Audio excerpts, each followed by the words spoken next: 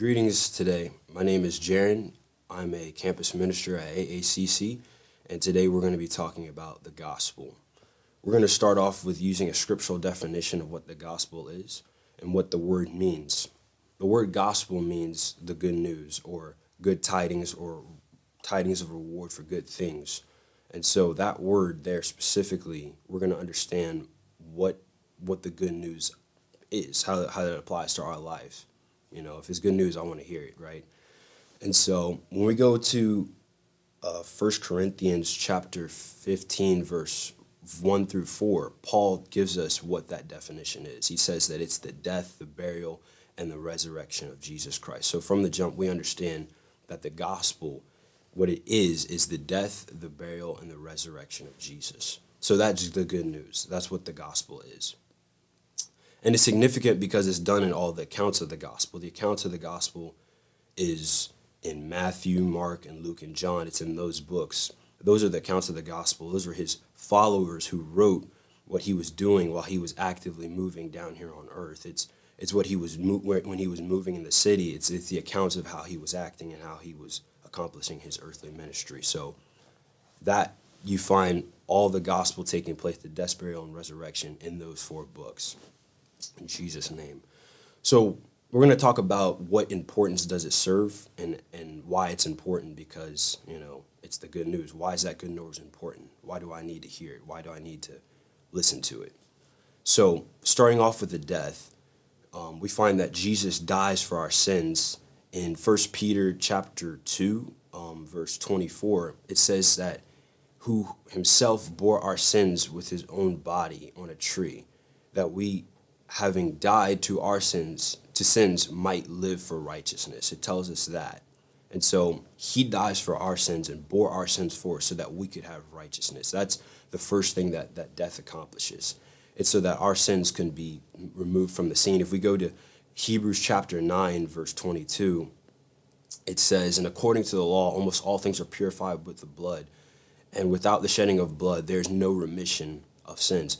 Explaining what the word remission there is just a fancy word for the word forgiveness. So without blood being shed, there's no forgiveness of sins. We find this in the Old Testament. We find it happening again in the New Testament. So there has to be blood shed for the remission of your sins. So God wants to forgive our sins, and that's what his death is going to do. And you go to verse 28 in Hebrews chapter 9, verse 20,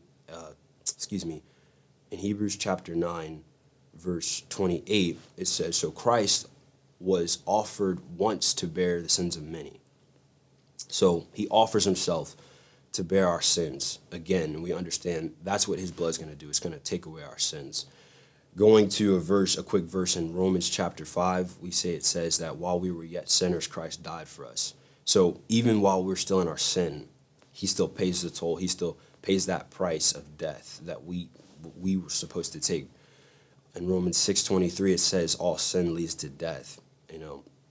And so Jesus, he dies that death, that penalty for us, and he pays that price. And so that's the importance of the death. That's what the death portion of this gospel serves, him taking our spot. And so death is required, so he sheds his blood for our sins, for that death to be taken. Excuse me.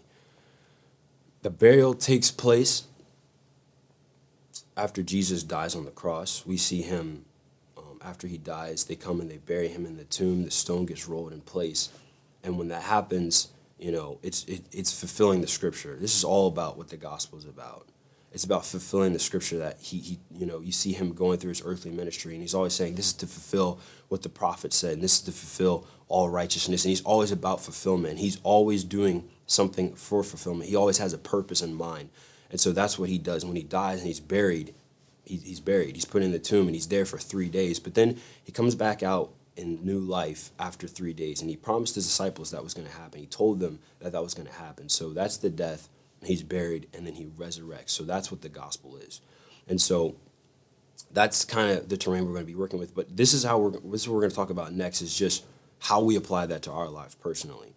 Because that stuff happened about 2,000 years ago or so. And so that's old stuff. That's stuff that happened a long time ago. But there's a principle, there's a way that we can take that and apply it to our lives now, right? Because we still have sin in our lives. We still have a life that needs a redeemer and a savior to come. And so Jesus comes and he does all that stuff. But even now today, we can still take part in that. And so we're going to talk about how that connects. The death portion of it we talked about. He dies for our sins. But what does death look like to us? It's repentance. Repentance it simply means to turn. The word repentance means metanoia, and that means a change of mind. When we change our mind and we say, Lord God, this is the way I'm heading. I don't want to head this way anymore. I want to see what you have for me. I want to change my direction. That's what repentance is. And so we focus our direction, our attention to him. That's what it is. And the burial, so it's a death. It's a death to our sin, our old ways, and we put that aside and we give it to the Lord, and we give him the opportunity. We give him the chance to do that.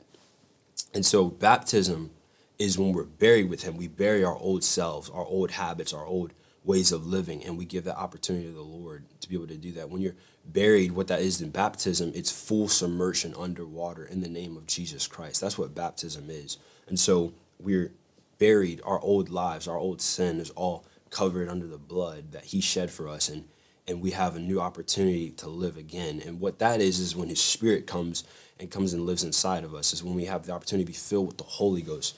And there's evidence for that with speaking in tongues. And so that's what the Holy Ghost has to offer. But I'm gonna read a few more scriptures, because that's us obeying the gospel. That's how it gets taken. That's how it takes place, because he dies a death for our sins. He's buried, and then he resurrects with new life. So death, burial, resurrection. The same way that we repent, we turn and change from our ways, and we need the Lord to do that. And then we're buried in baptism with him. We covered that part of our life, that aspect. Every portion of old living and habits are buried, and then we come back in new life. And there's empowerment with that, and that's the Holy Ghost. I'm going to talk about that for a split second in Romans 6:4-5. That's where it talks about his love being poured out, and that's the fullness of his love. And the obedience of the gospel in the scriptures is fulfilled in Acts 2:38. I want to talk about that real fast, briefly. It's the day of Pentecost. It's fully come, and Peter, he's standing with the other 11 apostles, and they're in a room. The Lord tells him to tarry and wait in Jerusalem, right? And so he already died, and he was buried and resurrected at this point. He tells them, tarry in Jerusalem, and they do so. And as they're doing this, he tells them, go wait and pray. And they're praying in the upper room, and God's Spirit begins to move. And after that, they get filled with the Holy Ghost, and people come and they're asking about what's happening, right? And Peter tells them, repent and be baptized, every single one of you, in the name of Jesus Christ for the remission of sins, and you shall receive the gift of the Holy Ghost. That right there is the reward. That's the gospel being fulfilled, because the gospel means good news. What is that good news? That means that there's a way out of life, a life of sin and mistakes and sorrow. There's a way out of that. There's a way that I can return and change. I can repent and my life be changed and turned around. There's a way that my whole past can be buried, and that comes through the waters of baptism. That can all be covered into the blood. And there's a way that I can have a new life, and that comes through him and his Spirit. That's what the good news is. It's that life in Christ. That's what he ultimately wants us to have. It's that fulfillment. We see him fulfilling scripture. We see him fulfilling what he was supposed to do. When we obey the gospel, we're going to have that fulfillment of life, and that comes through Jesus Christ. It's the only way. That gift of the Holy Ghost is a new life in Christ. That's what it ultimately is, and it's what it's about. And that's what the gospel is. It's just the good news. But the way that we take a part of that is the death, burial, and resurrection.